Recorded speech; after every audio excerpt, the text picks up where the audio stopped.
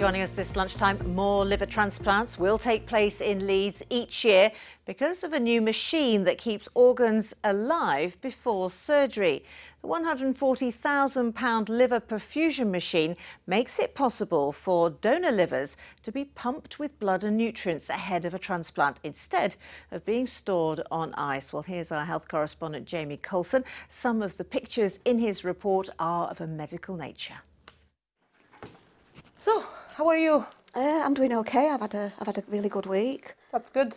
Just 4 weeks ago, Gail Hill underwent surgery for a new liver after spending 2 years on the transplant list.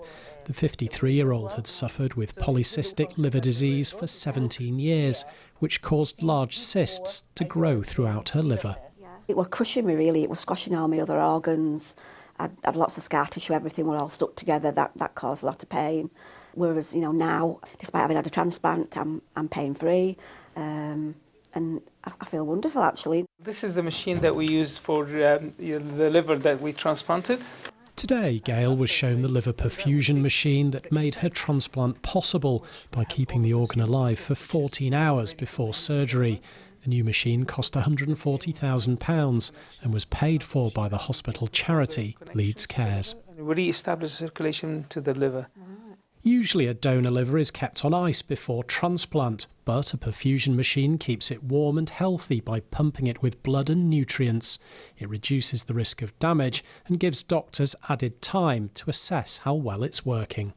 The first advantage will allow us to do more transplant. The second advantage will give us the opportunity to use wider pool of donors and allow it to use more extended criteria donor than we normally use, and reduce the patient's mortality in the waiting list and do the transplant in a quicker fashion, so allow the patient to get transplant earlier. Here in Leeds, they carry out up to 150 liver transplants each year. But with this new liver perfusion machine, they hope more organs will be viable, meaning around up to 20 more patients could have a transplant each year. It was really quite a difficult transplant. It was a really difficult operation. That they knew that, and I knew that. It was really quite high risk.